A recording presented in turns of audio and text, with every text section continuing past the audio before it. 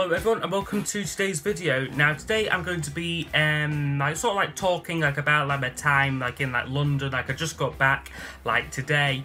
So yeah, was up to quite a bit down there. Primarily meeting up with my very good friend James Lack, better known as Rockboy680. We had a fantastic time meeting up. We went around a few record shops, went to see Abbey Road and that as well. So yeah, I've got a bit of footage from our meet up, as well as some other things what I've done. I went to the Pink Floyd exhibition what's currently on at the V&A Museum, and also some other things what I bought I will show later on. But yeah, firstly I'll just put some footage in from my meet up with James. So hello everyone, here I'm at Greenwich at the Cutty Shark here, just waiting for James to arrive. He's just get the train. I'm a little bit early, so yeah, look forward to meeting him. We'll go to a few record shops and that. I spotted one on the way in, which I think we'll end up going to. So yeah, should be a good day.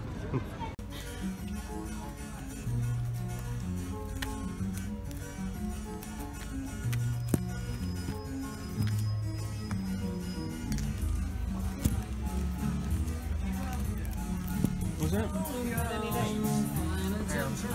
Johnny Cat. Now I haven't got the American those. ones. They're so good. Aye. Honestly, brilliant. But that one came out after he died. Right. 20.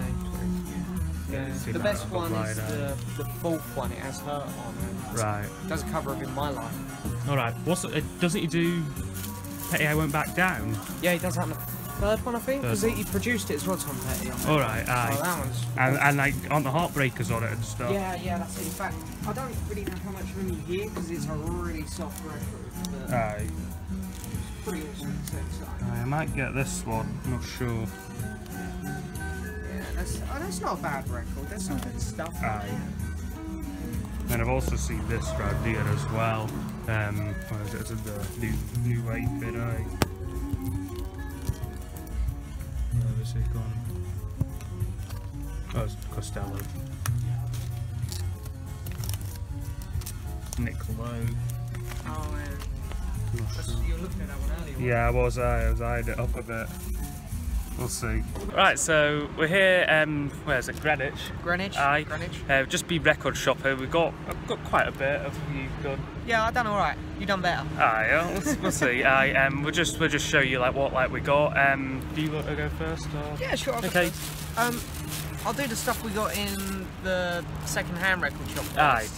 Yeah, there were two shops. One was more new stuff, although they did have some good second-hand stuff. The other one was all second-hand, wasn't it? Aye. I thought the second-hand one was better, to be fair, because the prices were more. Oh, aye. Yeah, prices reasonable. a lot more reasonable. Yeah. But this first one I got, it's only a tenner. It's 5 live Yardbirds. So, and I like the reason I got this because it is an original. The reason I got it is just because of the cover, really. Yeah. But it's Eric Clapton's on it, so you guys know me, gotta have it. So yeah, you can see it's on that really crappy reissue. I don't think you like that, no. No, I don't like it. It's awful. But yes, that was only a tenner, which I that's not bad. Eh? No, that's all right. Don't want you to hold that while you. Oh, sorry. I'll put it underneath like that. And then this one you originally picked up. Yeah. And I was. I found it, aye. I was kind of like, oh crap, you beat me to it. But then you said you were going to put it back, so I'm like, oh well, I'm having it. It's the Stones. Their Satanic Majesty's Request. I had to read that because I forgot the title of it. And it's actually got the lenticular cover. Not sure how well that's coming through. It's nah, a lot of glare on this side. They'll just have to believe me. Yeah. You'll probably show it again a bad update anyway. Yeah. Oh, I'll show it at some point again. Oh, the sun's gone in. Let me do it again. See that? Lenticular? That's alright. And I've got the original inner sleeve and this green label. I don't know how rare the green label one is. I just wanted one with a lenticular cover. So, and it's quite good condition. Yeah, it'd be worth checking Discogs to see if it's first pressing or what sort of. I got a feeling it can't be the rarest one because it was only £23. But yeah, just to get it might be a sort of European one with the cover on it, a different country one maybe. That did cross my mind, to be fair, but 23 quid for a lenticular cover. Can't really argue with that. And then in the other shop, we got the receipt. We got Odds and Sods by the Who. is the only Who record I'm missing, and it's an American pressing, which I just realised because I'm actually holding it for the first time out of a plastic sleeve, and I noticed that the card's really it looks like it's thicker cards on it. Yeah, I don't like the thicker card really, but anyway, it's alright. It's the only Who record I'm missing. Yeah, it's a good album as well. I've heard good things. Yeah. And then this is the one I'm probably most excited about because I've really been into this artist lately. Bag's gonna blow away. Kate Bush, this is Hounds of Love, and got quite a lot of good stuff on. It's got, do you know Running Up That Hill? Do you know that song? I might know that one, I'm not sure. Got that one on there, it's just an amazing song. So yeah, Hounds of Love by Kate Bush. Yeah, that's mine. Is that you? Right. That's me, just four. Okay. Do you want me to hold it? Yeah, I think that would be best, and I could show you my wee haul, what I got. Because so starting with the first shop, I got Blondie's first album, which was one which I was looking to get, like after like your like Blondie videos. Like I saw that I would try and get like as many records like off there as like which I can. So I saw that one, which was £8. Yeah. I'll leave that one for now. I've got this one, Elvis Costello, which is one that I've been missing from him. Goodbye Cruel. Not one of his best albums. Like he's even said, like he's even said like himself that it's like his worst album, like what he's made. But it was £2, so you can't really argue with that. So yeah, kind of got that one. I just got that.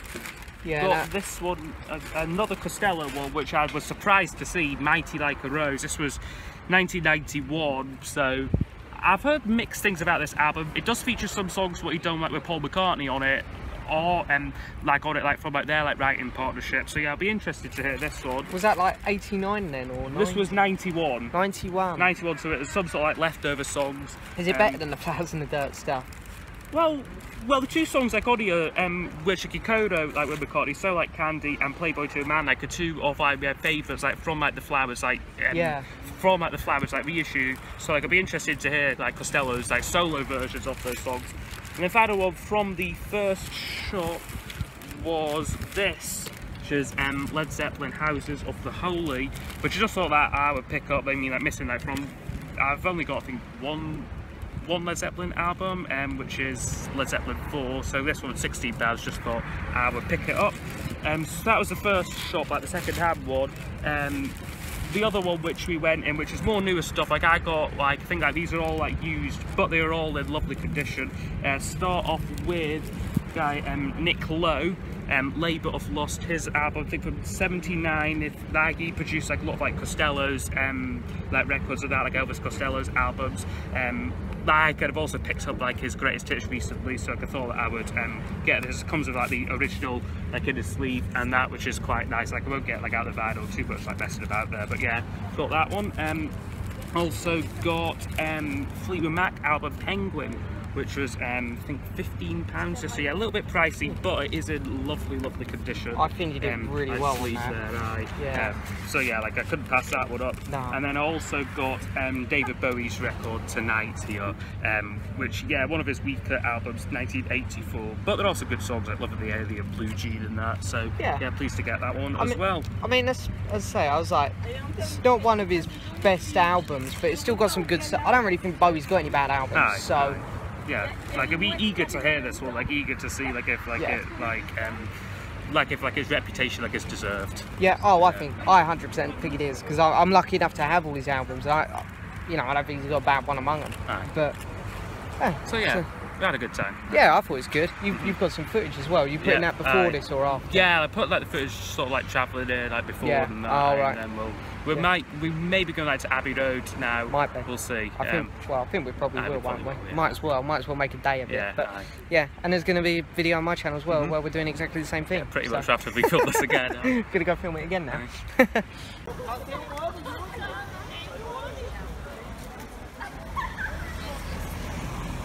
Maledetto ora il ragazzo.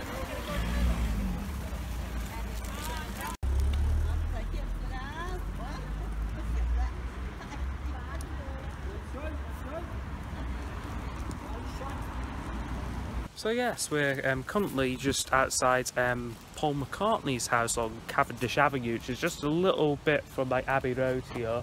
So yeah, we're not gonna like hang around here like too long. Just wanted to have a like wee nosy like at it, like sort of like different like famous like Beatles photo shoots like taking place again at the garden and that. So yeah, it's pretty cool to see. Yeah, definitely. Awesome. Yeah. So happy, yeah, why not? Thinking about it.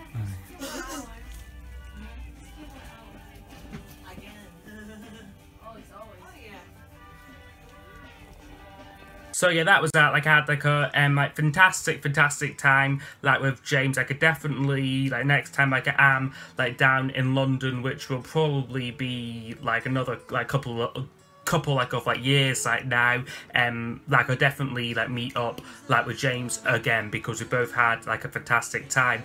But anyway, just like moving on now like to the Pink Floyd exhibition, which I went to, would have been yesterday now. Like it's currently running like at the Victoria and Albert Museum. I think it's running until October sort of time. So yeah, like it was very busy. Like I couldn't get like a lot of like footage like from it, but like I got like a little bit like which I will like insert like into like the video just now.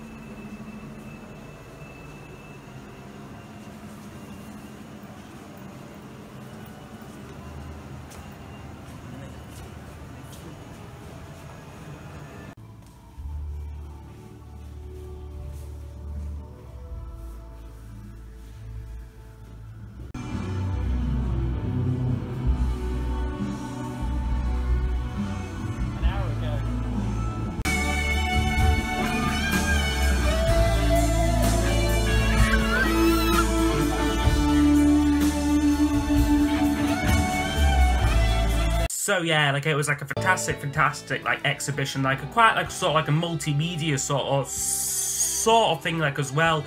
Like you had like these sort of like earphones, like these earphones like what like you put on, and like as like you walked like towards like different like television screens, like the audio like would change like to like be like what was on like that TV screen. Like it was quite clever like the way like it like had been done, like made it seem like quite sort of like natural like sort of like thing, like as like natural thing, like as like you were going through it, like you weren't sort of like pressing buttons like on like this like thing like to sort of get to like the right chapter, like it just done it like automatically, which I thought like was really great. Like yeah, like very busy, very busy, but it just shows like how like popular like Pink Floyd like still are, like, and how like so many people like are like interested like in like their backstory. Like they had some fantastic things like on show there, so you definitely like if like you are like in London like and like a Pink Floyd fan, like I would like recommend that like whoever like try and go earlier like in like the day, because we went sort of like about like 1 o'clock-ish, like like 1:30 sort of time, like when like it was like heaving. So then after like the Pink Floyd exhibition, like also like went around a few other sort of like music places like in like London. Like went to Savile Row, which was where like the Beatles last rooftop concert was. Like here's a wee photo. So yeah, that was good. And like just like round the corner from there like is a place called Berwick Street, which is like where like the front cover to the Oasis album What's the Story Morning Glory like was shot there. Also, like in like that area, there was at least 5 like record shops like on like Berwick Street, like and like the surrounding area, Unfortunately though, like I was a bit short for time, like and money as well, so like I was only able to pick up like one like record, which was this one here, the Kinks, and like Give the People What They Want, which I will show this like again, like in like a like official vinyl update video. And then also when I was down there, like I got like these like 3 sort of like photo print and like things here, like I got these in like Covent Garden Market. First one here is Paul Weller, just like 3 photos, like which is sort of like hang up and that.